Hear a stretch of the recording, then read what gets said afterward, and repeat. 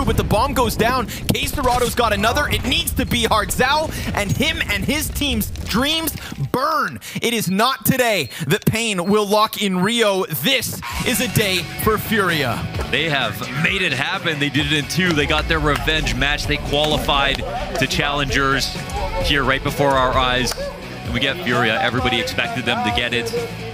It's not Legends, but it's more days in front of the crowd. And they would be expected to get through challengers anyway. It's a big day for Furia. Yes, exactly that. Just to come through and again drop a single map. It's a good look for Furia. Not the only favorites in the history of the American RMRs to give up a BO1 loss. And they recover. Their new game looked way better today. Vertigo, always a close affair between these two teams. So for Furia to pick that up with a little wiggle room ain't half bad.